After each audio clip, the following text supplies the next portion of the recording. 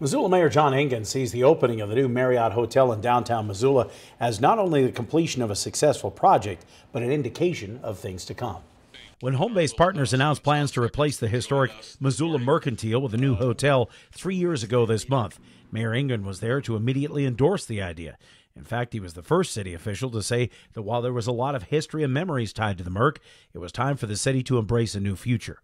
Last week, as community leaders gathered for the soft opening of the new Residence Inn by Marriott, Engen praised developer Andy Holloran and his team for completing a project that embraced the future but incorporated repurposed building materials and artifacts as a tie to the historic past of the Mercantile and downtown Missoula. Downtown's renaissance is a long one, right?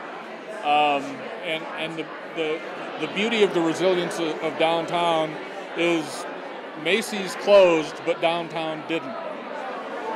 Downtown continued to be a place that was important.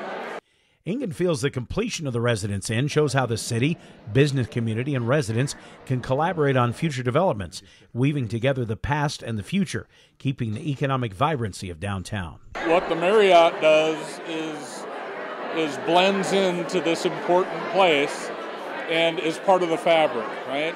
But we don't dangle by one thread here anymore in downtown Missoula, and that's a beautiful thing. And that's testament to a lot of hard work by a lot of people over time.